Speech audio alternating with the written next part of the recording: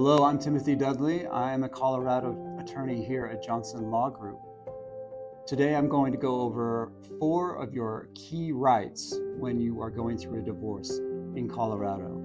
The first right you should be aware of is you might be entitled to what in Colorado is called spousal support or spousal maintenance. The old word for that is alimony. You may be entitled to have, if you were married, your former spouse pay you a certain amount of money each month for a certain number of years after your divorce. The second right you need to be aware of if you're going through a divorce or other legal matter concerning your children are your custody rights. You have the right to have a court award and secure your rights to have an arrangement with your children to make sure you have your visitation or what we call parenting time with them. The third right you need to be aware of in a divorce proceeding is your rights to what we call an equitable distribution of assets and debts. During your marriage, if there are assets that are marital or debts that are marital, the court will divide those up in a way that it deems fair.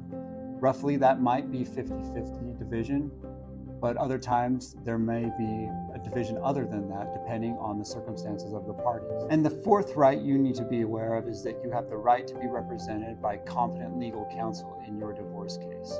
So if you are going through divorce in Colorado, we strongly recommend that you contact us so that you have legal representation. Divorce ends marriages, not families. Call us at 720-445-4444 or visit our website at johnsonlgroup.com.